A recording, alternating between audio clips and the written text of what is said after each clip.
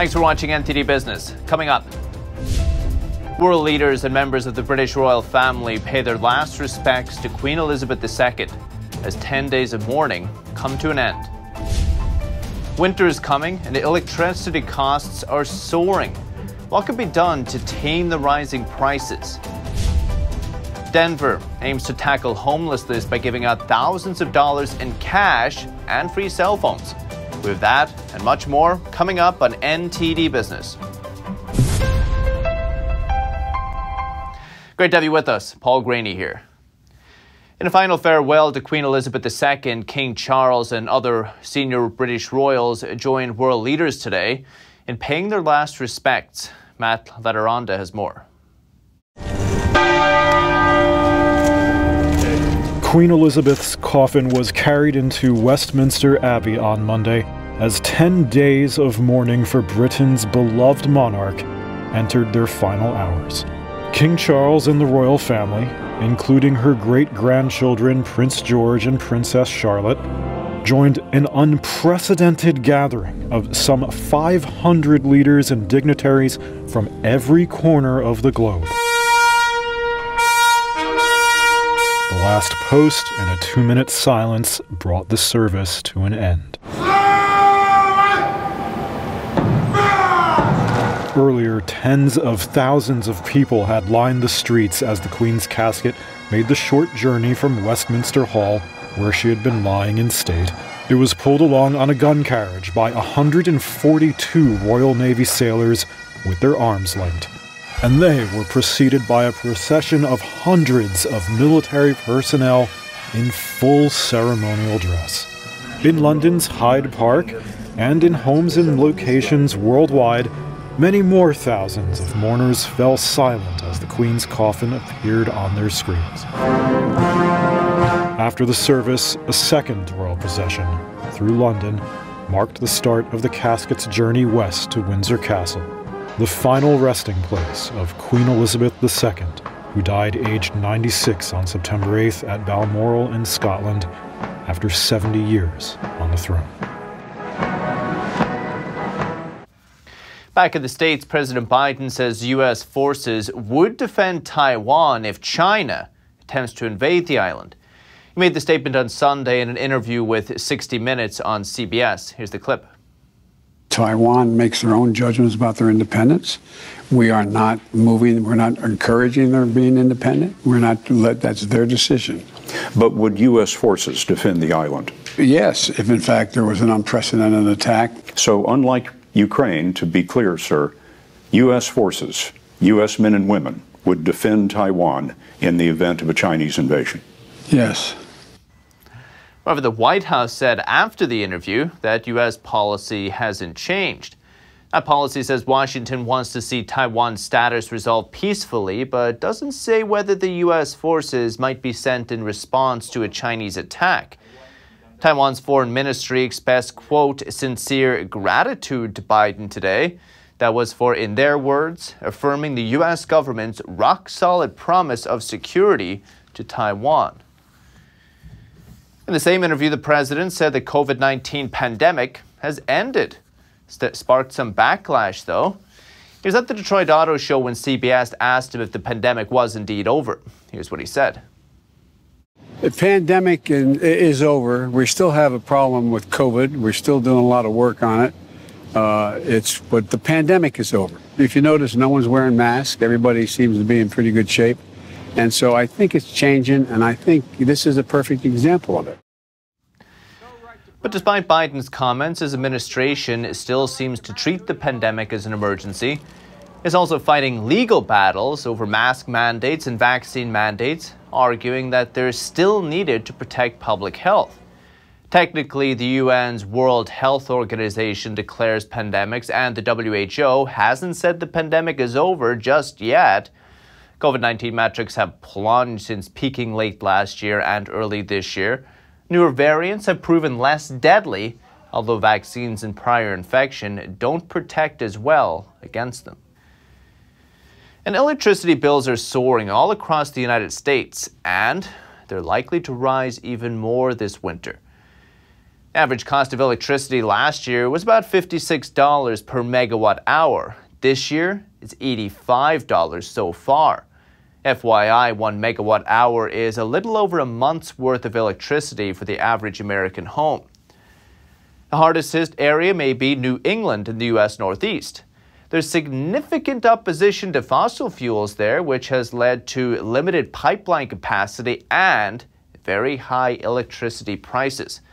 They depend on liquefied natural gas, but a lot of that is now being shipped abroad.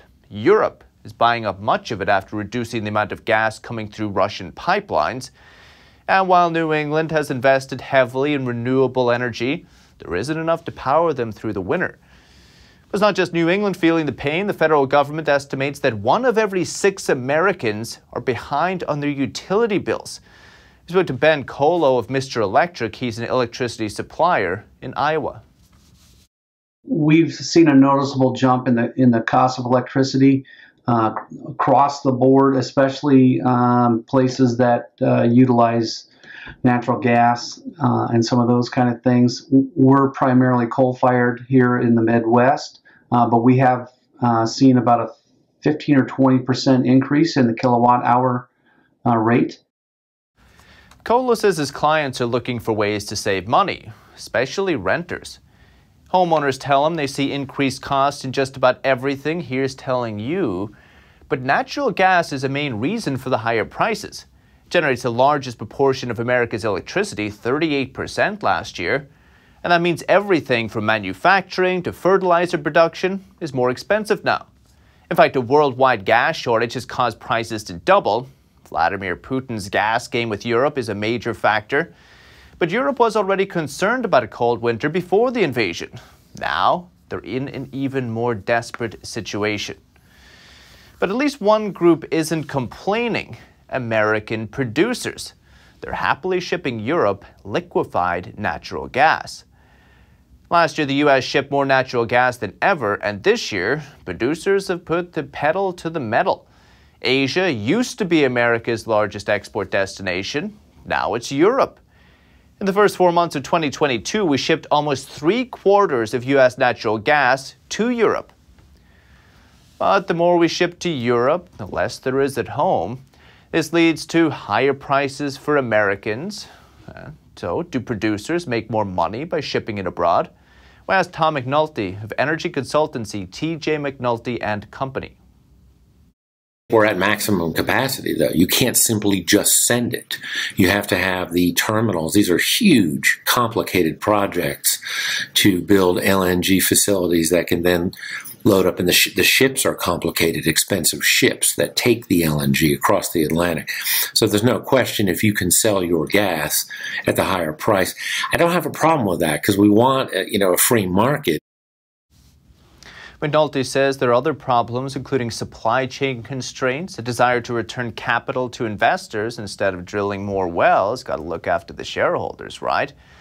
And a hostile attitude toward fossil fuels from Washington and other governments, Europe included. We asked him what the answer to the problem is. Independent producers who are less beholden, perhaps, to Washington and New York can produce more. And I think we'll see them beginning to produce more. There is a lot of free cash flow, and there is enough free cash flow to do the dividends and return of capital and make more wells. McNulty says there are around 9,000 independent oil and natural gas producers in the United States, and they develop the vast majority of America's natural gas, 90% from independent producers. They employ an average of just 12 people. McNulty says the ones that are well run may have enough capital to pay their shareholders and drill more wells, woohoo for everyone, and hopefully they'll drill down some of your electricity bills. Natural gas futures rose about 1.5% today. Down on Wall Street, the main indexes closed higher too, though, recovering some losses from last week. The Dow gained 197 points, 0.6%. S&P 500 rose 27.7%, and the Nasdaq added 87 points, 0.8%. But yields of a 10-year U.S. Treasury bill jumped to their highest level in over a decade today. The 10-year note is the most widely tracked government debt instrument. Its yield is often used as a benchmark for other interest rates. Think your mortgage rate or credit card debt rate. Investors are gearing up for the Fed to raise interest rates even higher and possibly for a longer time. Freddie Joyner has more. 10-year U.S. Treasury yields jumped to their highest level since 2011 on Monday, as investors adjusted for the likelihood that the Federal Reserve will hike interest rates higher and for longer than previously expected. Data last week showed higher than expected consumer prices in August, dashing hopes that the worst of rising price pressures may be in the past. It also made it more likely that Fed Chairman Jerome Powell and the rest of the Fed policymakers will hike rates by another 75 basis points when it concludes its two-day meeting on Wednesday. Investors are grappling to determine how long the Fed will aggressively raise rates, as monetary tightening raises concerns about economic growth. It is not just in the United States that rate rises are expected. Most of the central banks meeting this week, from Switzerland to South Africa, are expected to hike. Monday, the U.S. benchmark 10-year yields briefly crossed 3.5%, the highest since April 2011 before falling back. Two-year yields reached 3.9%, the highest since November 2007. And for those paying attention, you might notice that the two-year yield is now higher than the 10-year. This is known as an inverted yield curve. It's viewed by some economists as an indicator that a recession will follow in 1 to 2 years. Keep you updated. And while the markets rose today, cryptocurrencies, not so much luck. They fell to fresh lows today. They went back up a little bit later, though. The largest token, Bitcoin, fell over 5% at one point to a 3-month low of just under $18,400. Ether dropped over 3% at one point to 2-month low. Ether's drop-off comes just days after its blockchain had a major upgrade. It cut energy use and changed the way transactions are processed. But investors have turned shy on Ether after a U.S. regulator implied the upgrade could lead to extra regulation. Cryptos have fallen from previous highs in recent months, investors turning away from riskier assets due to interest rates rising around the world. Looking for safe havens, you see. Now we turn to Denver, Colorado. Take a close look at a new city program that aims to tackle homelessness, big problem. This experiment asks, will the problem get better if we provide the homeless with monetary assistance?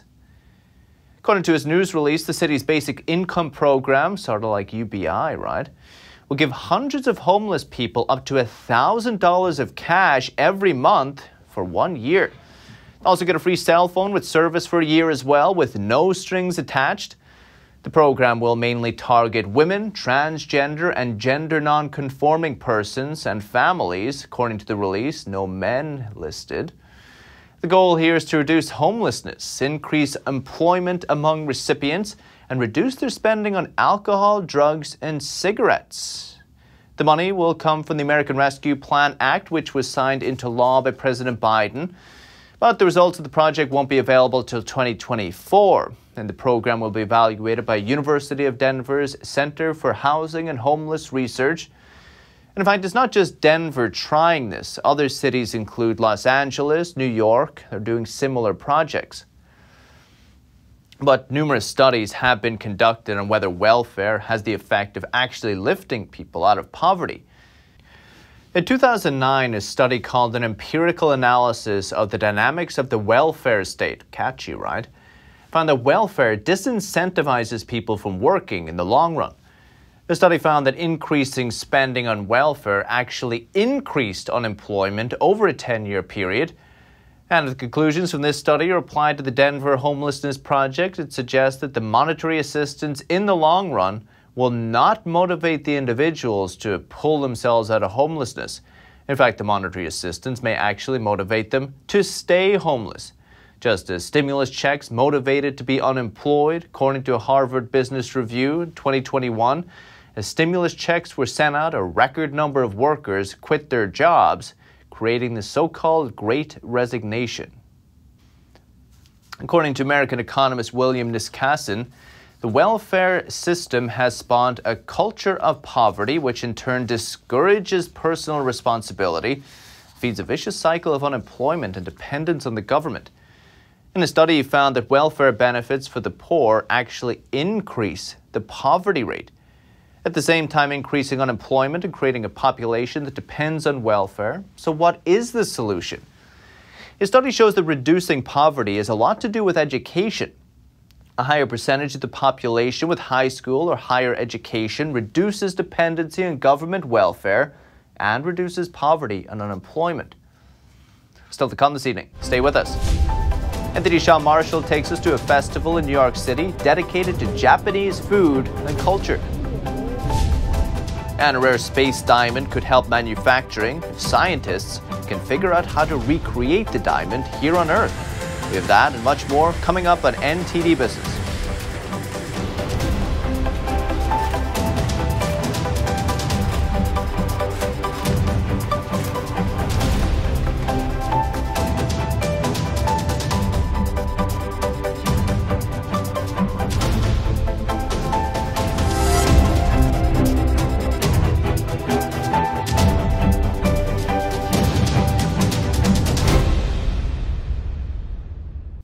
Welcome back. Bed Bath & Beyond is trying to stay afloat. It means layoffs and shutdowns. The retailer plans to close 150 of its stores. It just announced 50 closures today. Spread out across the country from Arizona to Washington State, the company is trying to rescue itself and keep from having to file bankruptcy, hoping cutting jobs and closing stores along with more than $500 million in financing will do the trick. But one analyst said the efforts were, quote, prototypical rearranging deck chairs on the Titanic. It's because the business model itself is struggling against other big box stores and Amazon's low prices. Now we talk a little bit about showbiz. The curtain's closing on the longest running show in Broadway history. The New York Times reports Andrew Lloyd Webber's The Phantom of the Opera is ending February 18th, 2023. Producers say they simply can't keep up with weekly running costs since returning from the pandemic. Phantom won 7 Tony Awards in 1988, including Best Musical.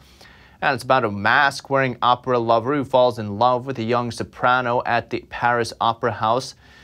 The show is known for its famous scene where a chandelier crashes onto the stage. In its 35 years on Broadway, it's been seen by nearly 20 million people and grossed $1.3 billion. That's a success. And Japanese cultural festivities took place over the weekend in New York City, and our very own NTD's Sean Marshall was there. Japanese food and Japanese culture are happening at Japan Fest in New York City, a pretty popular place to be. As you can see, the event was packed. An assortment of businesses were making their Japanese products available to the public. Traditional dress, pop culture, and more food than any one person could eat.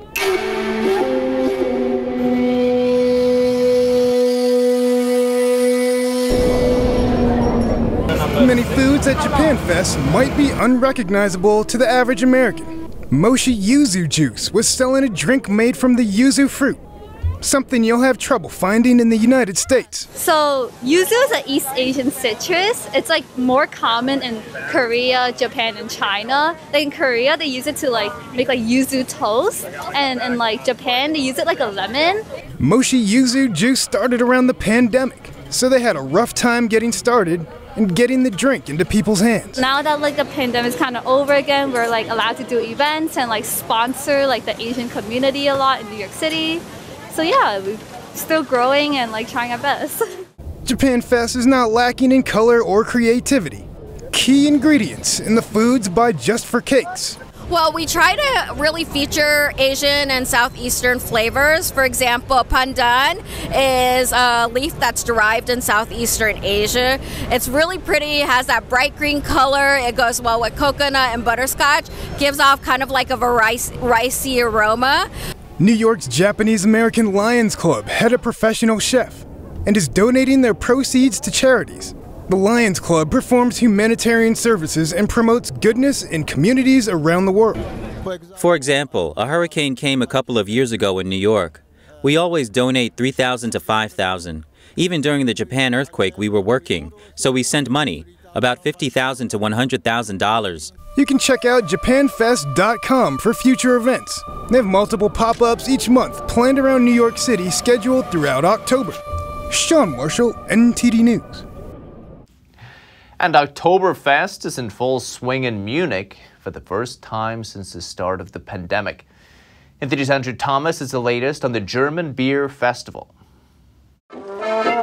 Germany's annual Oktoberfest festival is finally on again, following a 2-year hiatus due to pandemic lockdowns. It is beautiful, and as you can see, the enthusiasm has returned, and I am sure that all Munich residents and guests are looking forward to Oktoberfest again. Over 400 breweries, restaurants, fish and meat grills, wine vendors, and others are attending.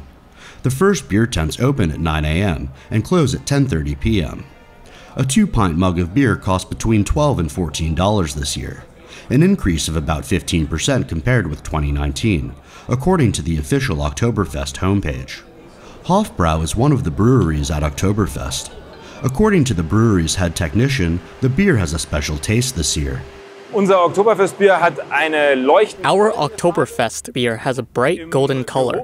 It smells of honey, cookie, but also citrus, and has light floral notes from the hops. Many revelers are dressed in traditional Bavarian garb. For designer Lola Paltinger, history is her muse. So on the one hand, I really like to be inspired by history. Not only history, but I also like to go all the way back to Victorian times.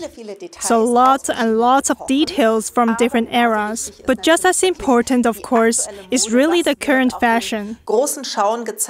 Women dress up in dirndl dresses and the men in lederhosen. And Paltinger knows what's in fashion. I really have the feeling that everyone is really craving for color, for a bit of opulence, for celebrating, of course, for having a good time. I'm really looking forward to Oktoberfest. And yes, of course, I find that very beautiful. And the dirndl this year can be a little lusher, a little more glamorous, a little more opulent. The popular beer festival runs from September 17th to October 3rd. Andrew Thomas, NTD News. And researchers have confirmed the existence of a space diamond after finding it on the Earth's surface. It's harder and stronger than a regular diamond. If scientists figure out how it was formed, it could inspire a way to manufacture super durable industrial components. The new research published last week suggests it came from a meteorite. One theory from the geologist who found it is the meteorite came from a dwarf planet which was struck by an asteroid. Sounds like a movie. That released pressure and that led to the formation of these unique diamonds. And you say tomato, I say tomato. What about this thing? Apparently it tastes, smells, even looks like a kind of tomato. Makes sense because it is a tomato. It's just purple. The genetically modified produce was developed by a team of scientists and just got USDA approval, clearing the way to be sold at a grocery store near you. And this tomato isn't just pretty and purple. Scientists who make it say it has more antioxidants and a longer shelf life than the green variety red tomatoes. Next step is to get the thumbs up from the FDA, then off to store shelves. Would you eat one? That's the latest from the NTD Business team and myself, Paul Graney. Follow me on Twitter, though, if you're there. Oh, if you have any news, tips, feedback for the show, email us, business@ntd.com. That's all for today. Thank you for watching. We'll see you tomorrow.